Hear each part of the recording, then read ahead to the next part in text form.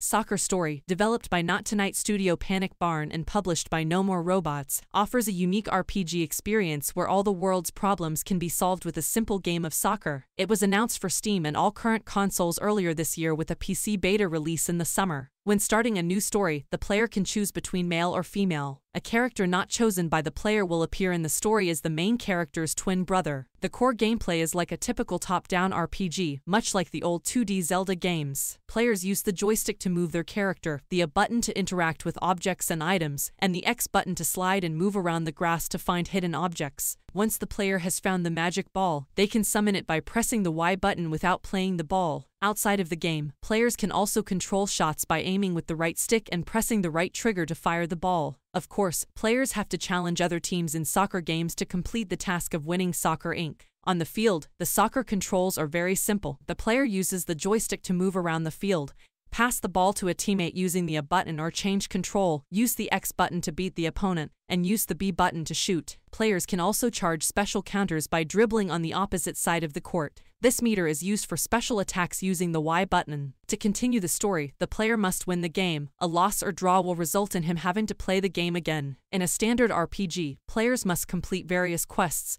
and side actions given to them by NPCs in order to advance the story or gain valuable items to help them on their journey. As the story progresses, players will unlock new football boots, allowing them to play with new abilities and travel to new locations. They can also upgrade their team's stats with certain upgrade medals that increase their speed, strength, or shot blocking ability. In addition to the normal soccer action, there are many games that players can complete, such as fishing, helping the blacksmith kick the coals back into the fireplace, or dribbling the ball around the field within a time limit. While most of them are simple, some, like the aforementioned fishing, can be quite clumsy and difficult to figure out due to the lack of instructions. From the main menu, players can also engage in quick matches with up to 4 local players using the various teams and kingdoms found throughout the main story. These players can compete against each other or be on the same team. Football Story's art style combines the 2D sprites of the classic Zelda games with the blocky environments of Minecraft. The music is quiet and relaxing to reflect the overall relaxed tone of the game. In classic RPG style, the dialogue is text-only, with some clever jokes and dialogue thrown in. There are also some short vocal clips throughout the game. Football Story is quite simple in terms of gameplay, but it offers an interesting novelty thanks to its football tricks. It also has a nice storyline and quirky characters that harken back to the classic top-down RPGs of the SNES era. Fans of both these older titles and retro sports titles will have fun with Football Story's sophisticated mix of genres, and younger players won't have too much trouble picking it up.